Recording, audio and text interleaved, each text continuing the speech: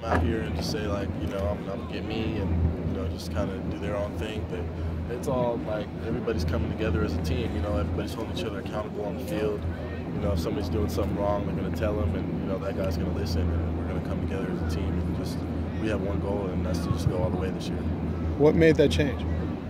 I think it's Trevor, having a guy like Trevor come in and really sit us down, and just everybody had to look around and say, these are my brothers, these are the guys that we're going to be fighting with all year, and you just got to respect those guys and just have full trust in them that we're just going to all do our jobs and get it done. When did Trevor come into the program? I think he came in the spring. He came in the spring, yeah. And what's his responsibility? He's our mental.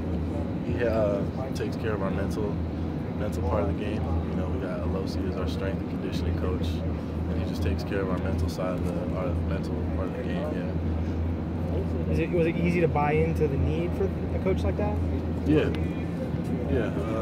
He's worked with many. He's had a whole bunch of examples of teams he's worked with. Alabama. He's worked with guys like Trent Richardson and Russell Wilson and Cam Newton and a whole bunch of different guys. And the mental part of the game, it's important to be mentally healthy throughout the season. That's just a big part of the game. So now, does he address the team as a whole, one-on-ones? Yeah, what it's like it's in always which as a whole.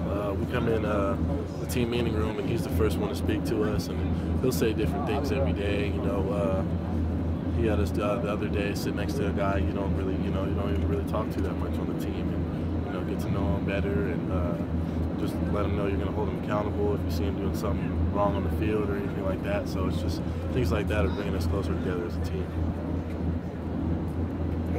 Thanks.